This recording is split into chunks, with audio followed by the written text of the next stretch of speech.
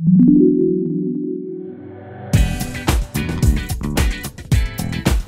everything we've built together so far has been HTML only.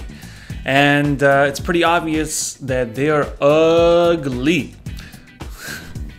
So I want to start talking to you about CSS, which is how we make our HTMLs pretty. But before we can do that, we need to learn about selectors. This is the last thing I'm going to show you in this course, which will push us over the edge and get us to CSS. Every web project you work on will have at least one HTML file. There is no way around it. You will work with HTML if you are working on the web. Those files will grow in size and pretty quickly. You will end up with dozens of elements, and you're gonna wanna keep track of these elements. You're gonna wanna know who's who and refer to them for different reasons. One of those reasons is to target them for styling, to change the way they look. And what do I mean by target them? Let's say we have a paragraph and we want it to be red.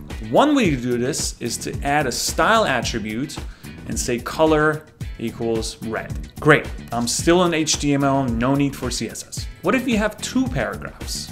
Okay, I will add the style attributes to the second one also. Now, what if you had 5 or 10 or 100? And pretty often you will.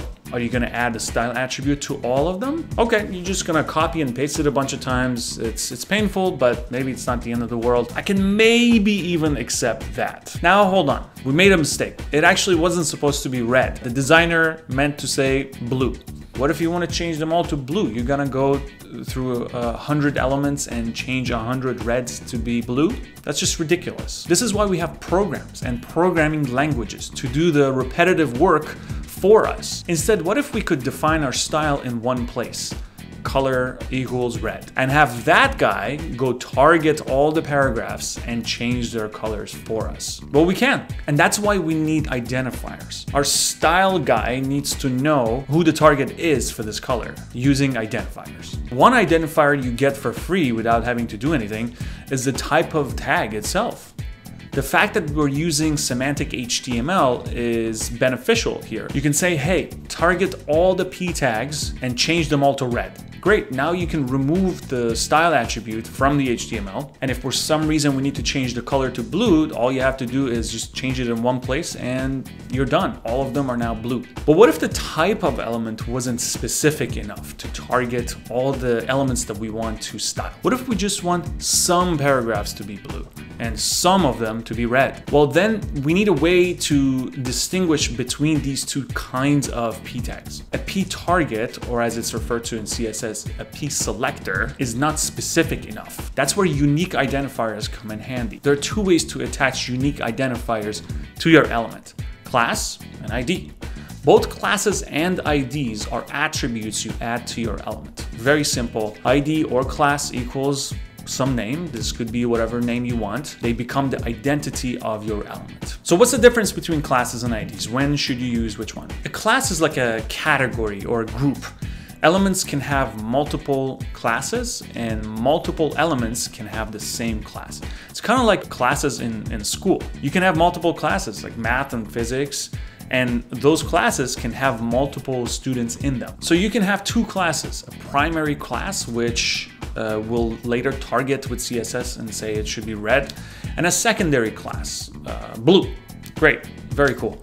And again, the name of the class is up to you. It can be whatever you want it to be. Just make sure it makes sense. So that's class.